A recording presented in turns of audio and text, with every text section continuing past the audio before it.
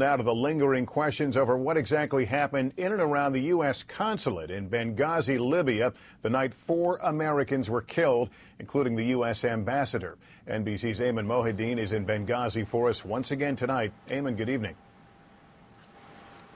Good evening, Lester. While the investigation into the killing of the Americans here in Benghazi intensifies today, there was a powerful message for greater unity in the region as protests continued against that American-made anti-Islam film.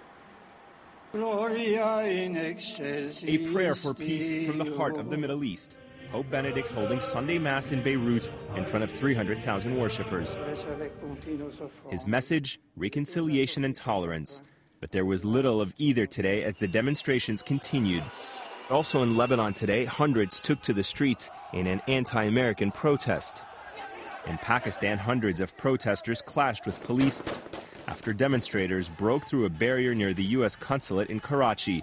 In Turkey, protesters set fire to the American flag near the U.S. embassy. Demonstrations as well this weekend in Australia and in Europe. More than 100 people were arrested in Paris, while hundreds more gathered today in London. In Sudan and Tunisia, where the protests were among the most violent, non-essential U.S. embassy staff were evacuated, while in Yemen, 50 U.S. Marines were deployed to secure the embassy compound there. And in Libya, in Benghazi, where the U.S. ambassador and 3 other Americans were killed, Libyan officials continue to round up individuals who might have information on the attack. Today on NBC's Meet the Press, the U.S. ambassador to the United Nations offered this explanation for the Benghazi attack. What happened in Benghazi was, in fact, initially a spontaneous reaction to what had just transpired hours before in Cairo. But Libya's president had a different assessment, saying this was a pre-planned assault with foreign help, possibly from al-Qaeda. Some of them are Libyans. Others came from outside. As the region braces for more protest and violence, it's unclear tonight whether Pope Benedict's message of peace will resonate.